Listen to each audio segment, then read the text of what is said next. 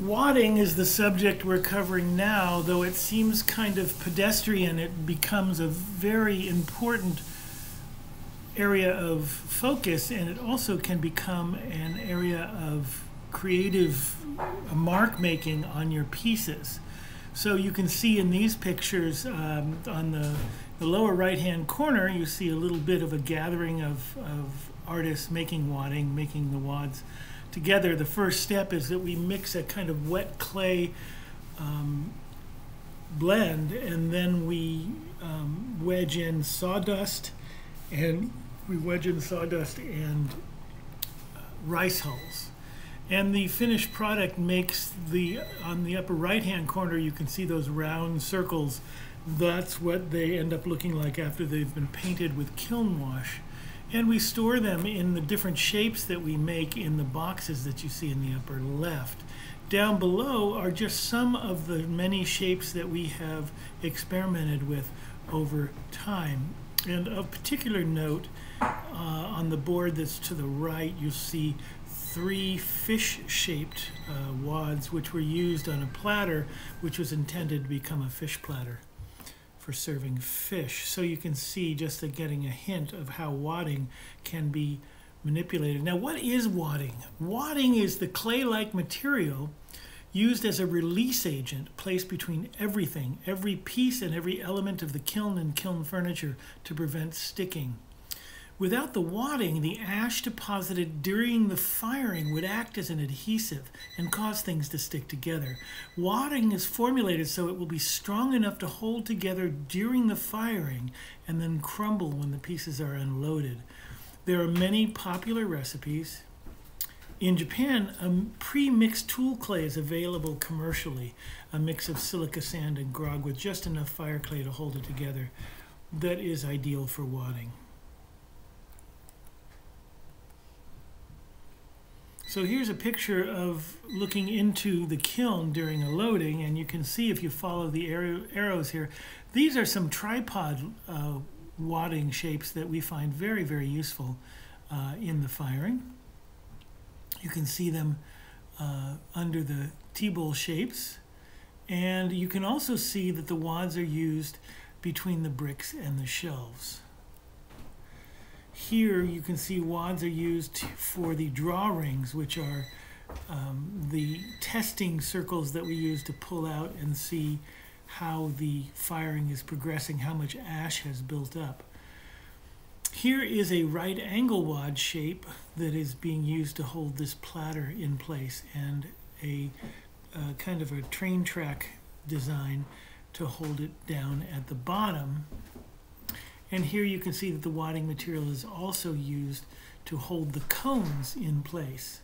So you can see that the material its real advantage is that it can be mixed up green, and there's so much particulate in it of sawdust and rice hull that it dries very quickly and doesn't have a risk of sputtering or shattering. Here what you see is a teapot where the lid is wadded, and that's something that you have to remember. Everything that touches needs to be wadded, in this case the teapot lid. Another special technique that you can see there is that a little bit of broken glass is put around the knob of the lid. Wadding that is mixed and used wet is called dango in Japanese, a word that means cake. And wet wadding, when it's used, has a real advantage in that it's really stable. And for precarious pieces, or sometimes for tumble stacking, you really want to use wet wadding. We also use wet wadding for the bricks and shelves.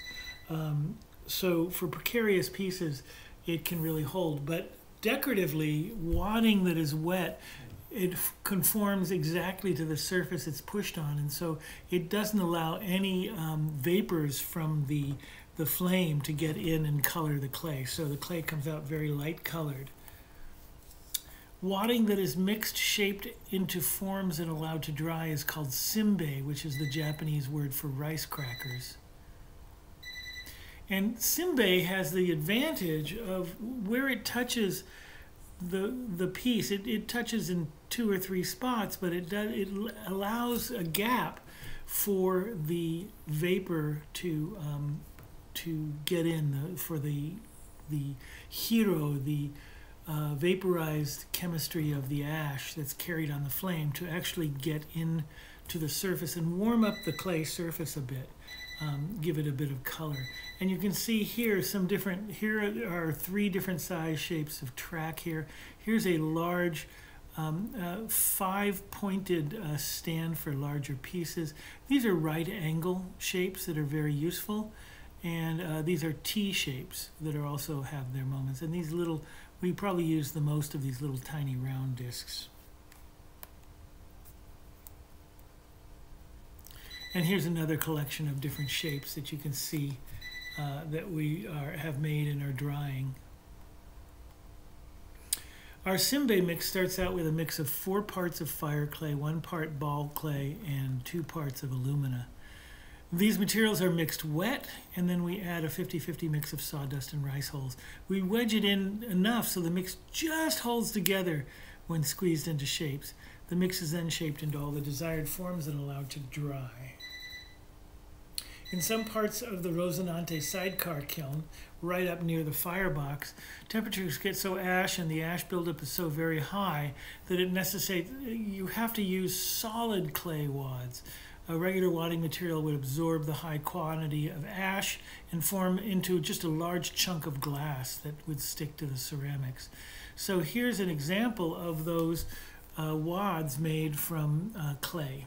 And these pieces are, when they're first formed, they have very sharp points on each of these tripod points, and that allows us to break them off with very little impact on the piece, just a little dot left on the piece that can be sanded or ground down. Here's some other examples. And here's one of those clay pieces used on a vase, a jar. And here's what it looks like when it's broken off. You can see there's going to be a little work finishing those spots, but you can also see the tremendous amount of ash that's involved in these pieces. So there are other things we can do. This is one that is a particular favorite of mine. It turns out that silica stone or quartz doesn't melt. It melts at 3,100 degrees. Everything melts, but that's such a high temperature that it won't melt in our kilns. So it becomes an ideal form of tripod, and you can push it into clay forms like this, and then bisque fire them and use them in the for wadding your pieces.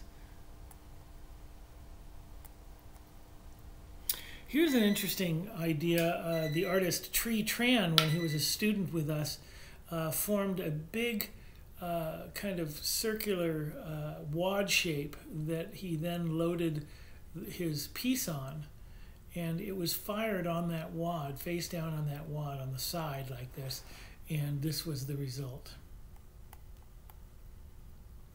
Here I did this just to demonstrate the idea of shaped wads. So we have a triangle and a square and a circle. You can also, here's some more shapes, again kind of a circular shape, and then a crescent shape, and then a sort of amorphous amoeba-like shape.